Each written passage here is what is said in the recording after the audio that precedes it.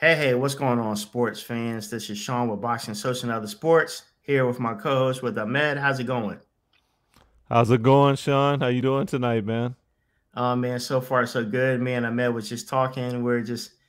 Uh, I was watching the game, but Ahmed is bouncing back and forth, looking at James Harden, who left the Houston Rockets, went over to the Brooklyn Nets, and we're going to talk about James Harden's legacy. But Ahmed, I got a surprise for you and the guests. Let me So I know. told I told Ahmed earlier, I said, hey, we're gonna hop on at 8 o'clock. And I said, Ahmed, give me 15 minutes. Do you know why I needed 15 minutes? Why? Because that's all the time it took for me to put together this intro video for us. Check it out. Let's.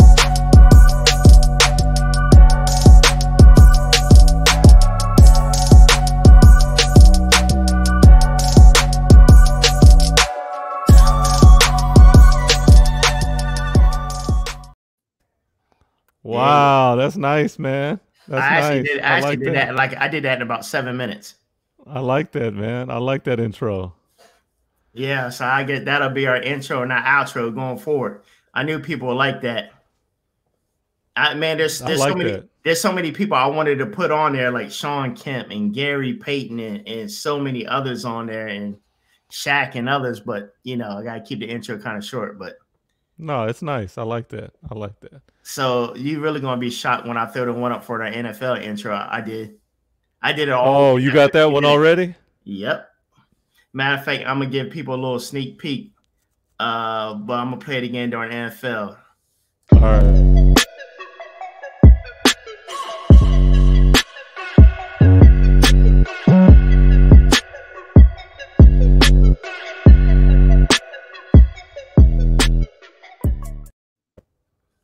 Oh, Sean, you outdoing yourself, man. Yeah. All that was done in 15 minutes, both of those promo videos. I like that. I like that. Just real quick, I'm catching the Brooklyn Milwaukee game. Tell us about it.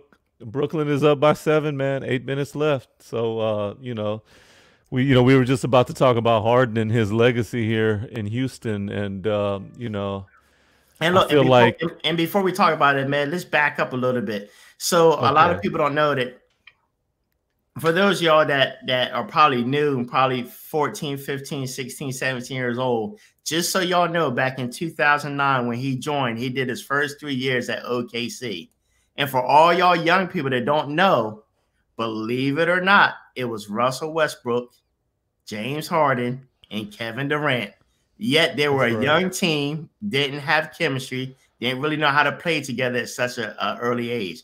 Can you believe that those three were together at one time?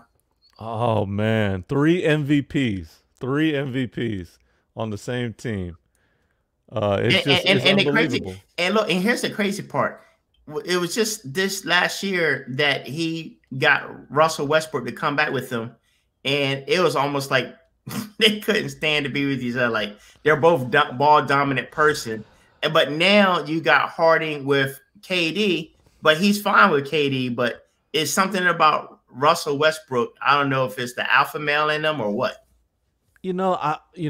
Russell's a great player, and I don't want to demean him in any way. He averaged a triple double in back-to-back seasons, but even in OKC, KD left Russ. I mean Harden was traded. That wasn't his fault.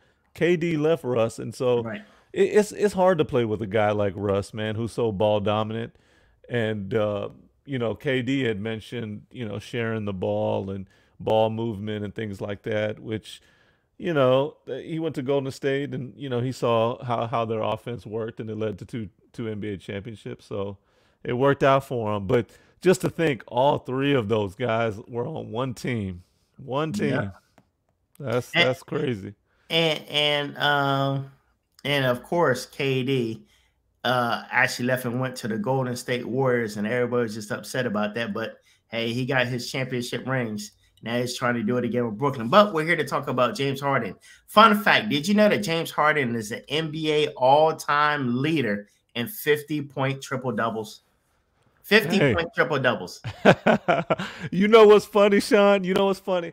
I'm watching. I'm reading these these media guys now after this trade talking about, oh, we didn't know James Harden could do this, and we didn't know he was such a great passer, and this and that. And I'm like, were you guys not watching the NBA the last 8 years? I mean, look, say what you want about James Harden outside of the basketball court, but he has always been able to produce on the court. Maybe, there's been times in the playoffs, I know, he's come up short, every time, but he got us to that point. He got the Houston Rockets to that point, and for that, I think his legacy will be remembered as that.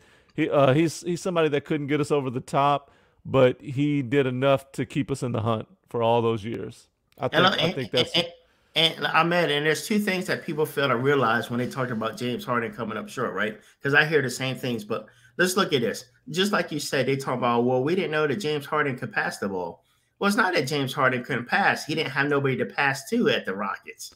I think the only person he really kind of trusted was PJ Tucker. Like, if I dish it off to him, PJ in the corner is going to hit that three. And number two, I think he came up a little bit short because he didn't really have nobody to pass to, and I think he didn't really trust too many people handing him the ball. He had to put in overtime work. And when you're playing playoffs every other day, and you're dropping 40 and 50, and you're just tired and exhausted, you're going to burn that after 4 or 5 games, and you're done.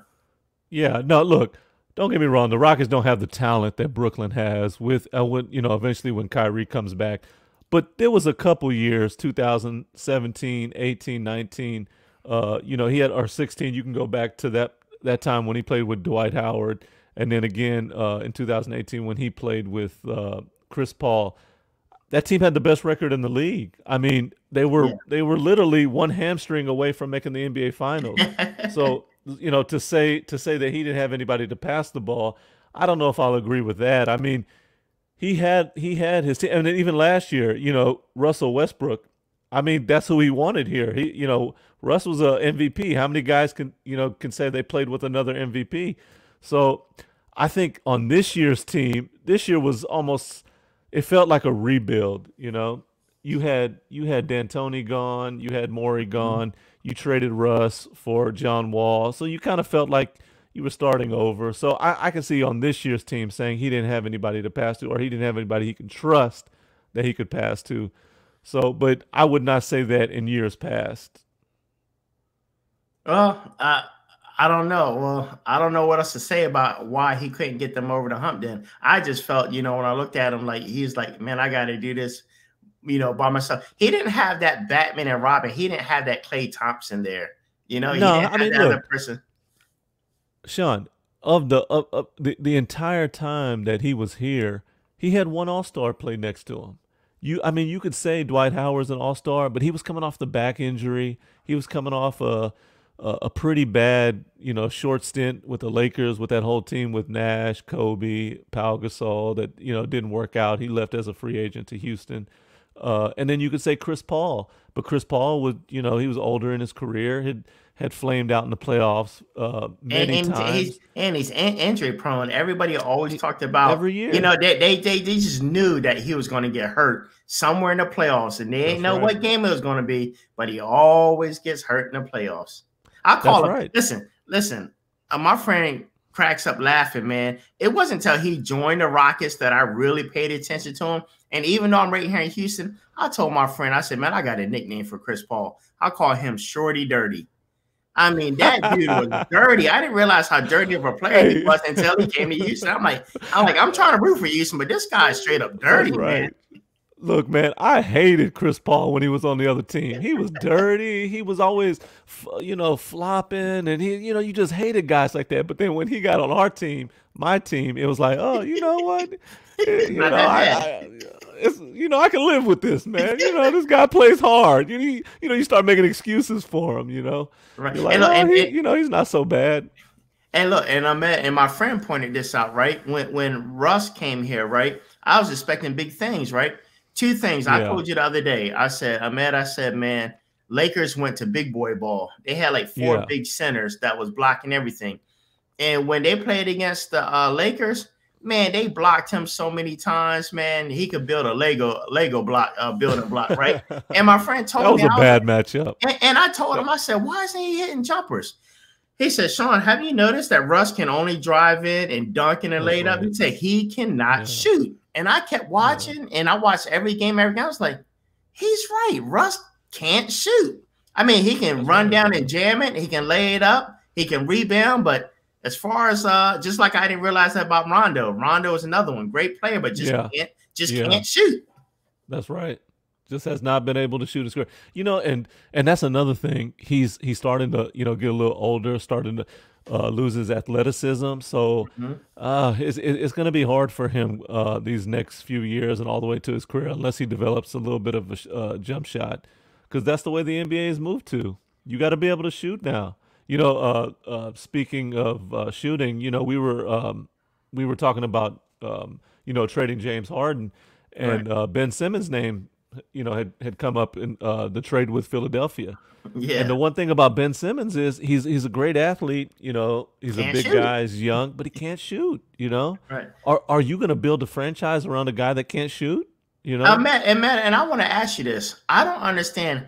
How do you even make it to the NBA without being a shooter? oh man, How? look, he is very talented. Well, Don't not let me him. say he can't shoot. Look, Just any NBA player. How did they make it to the NBA like Rondo and him and Russ and all these others that just can't shoot? How did they make it to the NBA without being able to shoot? Look, Sean, he's 6'10". He can handle the ball. He's athletic. He's got great basketball IQ. I'm not saying look, he's an all-star in this league. He's still a very good player, but man, he just can't make a jump shot. He just what happens, Sean, is when you come up through the youth ranks like AAU and all these other Alodia, things like that, these leagues, him just being physically bigger and more talented, he didn't have to shoot the ball. He was getting to the basket every time, or he was shooting 2 or 3 foot jump shots or layups. He didn't have to, or he was dunking on people. He was 6'10", Right. 6'8", 6'9", 6'10". So So it was the he didn't have to develop that shot. dunks and rebounds. Dunks and rebounds. He was laying the ball up. So you can do that for a long time until you start playing with guys that are your same size, and then all of a sudden you can't, you don't get those layups and dunks and Right. rebounds. And So I can see how he came up, but you Matt, got to let me ask you eventually. this: with COVID hitting, right, and a few times already, they had to put in a lot of bench players. I swear, Ahmed, I'm looking at these guys like, how do you even make the NBA? Like, I'm looking like you made the NBA, but Hey, you're playing like you play at the YMCA. I don't get it. Sean, these guys are super talented, man. Don't let that get you, man. I remember, there's a story I'll share. Okay. Uh, we were at Lifetime Fitness. Oh man, did my screen go out? Yeah, we can just keep going. We can still hear you. Okay, we were at Lifetime Fitness, and and this was like back in maybe the late '90s, early 2000s, Uh-huh. and it wasn't even Lifetime Fitness. I believe it was like a 24-hour fitness, Yeah. and we saw a Rocket player in there. His name was Uh-huh. Bryce Drew. Uh-huh. The Rockets had taken him out of Valparaiso. He hit that big shot in the NCAA tournament, and he Yeah. was just out there shooting around and stuff. And then we asked him to play a pickup game.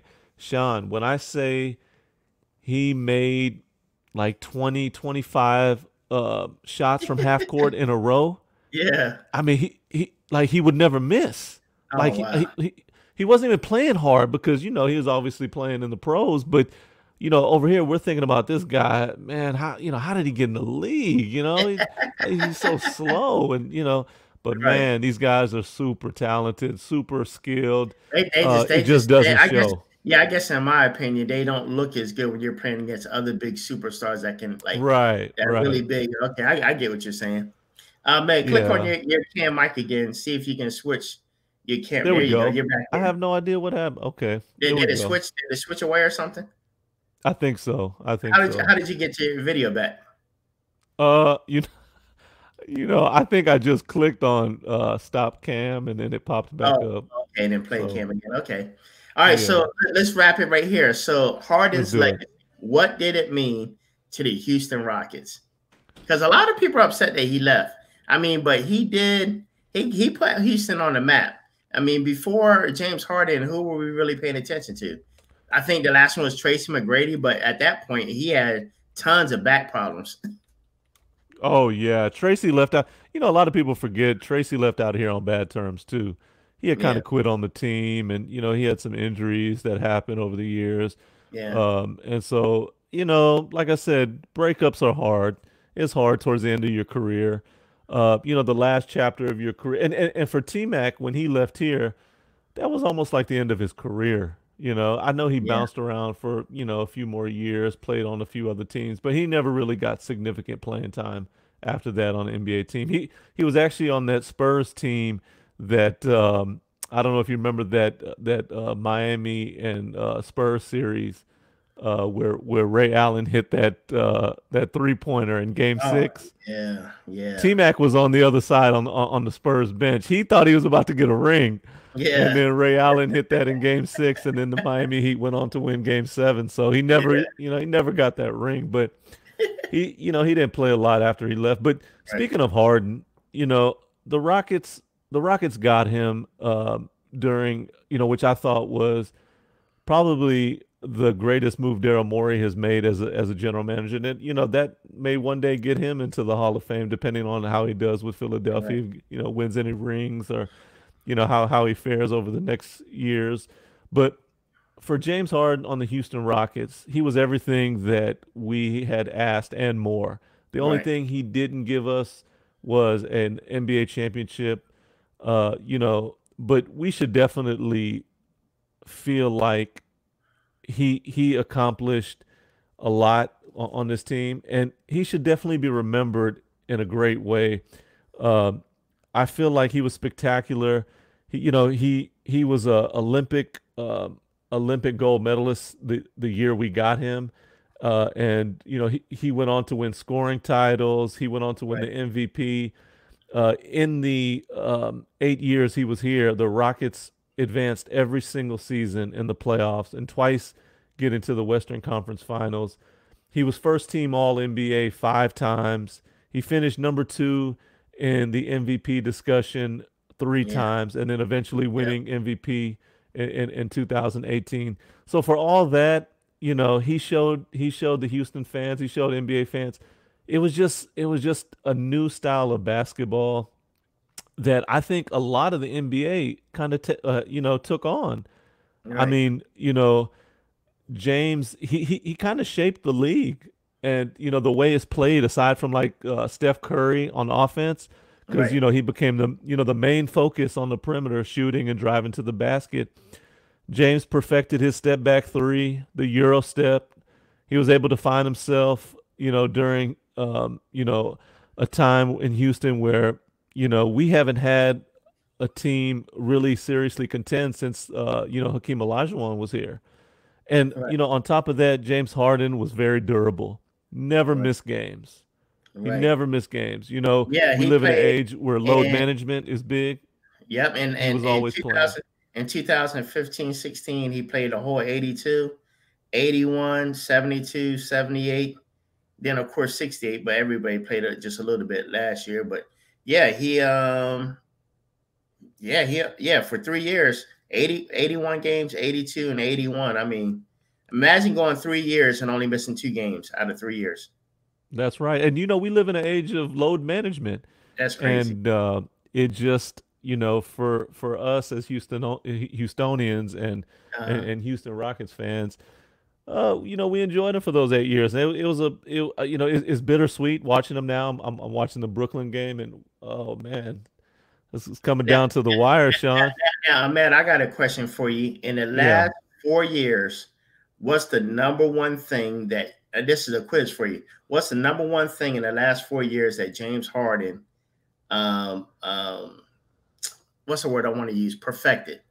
The number one move he perfected. I'm gonna say the step back. He perfected the step back. Or I mean, you can go the Euro step. I know Spurs fans may hate me for this, but Manu Ginobili was known for the the Euro step. But James Harden perfected that. He perfected the step back. Everybody is doing the step back now. Everybody, you Hey, name you it. know You what? know I knew you were going to say those two things, but you know what I think he perfected? I think it was pretty. what? I'm not going to say he didn't perfect those. I think he was pretty good at that. He perfected, and you can look up the stats. He perfected drawing the foul. Oh That yeah, man went to the free yes, throw line more than any. They even said more than any other player in the NBA. that's I true. mean, That's he just true. perfected. He just knew how to get in the right position, go around the right pick, and draw the foul. Nobody went to the free throw line more than him for like 2 or 3 years in a row. He That's perfected true. that foul, and they're like, there people are like, you got to be kidding me! I didn't foul him. And that dude could draw the foul, man. I mean, he just contorts his body a certain way. He's Yeah, able to get the defender off balance, and he's able yes, to draw fouls. You know, that's something that goes so underrated. You know, I know yeah, teams used to get frustrated. He was uh-huh. just so good at drawing fouls and getting Yes. to the free throw line. So I he mean, was, he'd I have at mean, least you 15 know, points a night just off free throws, easily. yeah, 10 to yeah. 15 a I night on free throws. exactly, exactly. I mean, people are upset now, Sean. You know, he's gone, and you know, he kind of left on bad terms. But I think we look back in a few years and you know really appreciate his greatness here. I think Yeah, we'll really appreciate what a great player he was for the Houston Rockets for those 8 years. and we'll end it on this note. Did you see after he made that statement, he said, I didn't mean it to sound that way. Boogie Cousins came out. Hey, what you mean talent wise? We Boogie, Oh and yeah. I heard Hey, a you lot of can't mess Rockets. with Boogie. I heard a lot of Rockets took offense to that, man. Yeah, He you he can't slammed mess with it Boogie, man. Boogie down. takes takes everything personal. No, I just think the way it was a new team. It was a new team for Harden. The only players here that were around during, you could say the high point for him was Eric Gordon and PJ Tucker, and so everybody else is gone. So, I And guess mean, who's it's starting tonight, hard. Ahmed? Guess who's starting What? tonight? Guess who's Who? starting tonight? Who's Victor starting tonight? Oladipo. Oh yeah, yeah. Tonight is his first game. We'll have to do another segment on and his this new they call it the Wow. John Wall, Victor Oladipo, and Christian Wood. The Wow, the new fact Okay. the new Houston Rockets. Oh wow. Okay, I like that nickname. Yeah. All right, man. Once again, I'm Mad Man. Thanks for being a co-host, hopping on tonight, man. I want y'all to leave y'all comments and thoughts down below about what James Harden legacy meant to you also. And until next time, me and Ahmed probably going to pick up our next segment sometime this week, and we're going to talk about the Houston Texans, Deshaun That's Watson, right. J.J. Watts, all that, and what is happening to Houston Texans this year. Until next time, we signing out.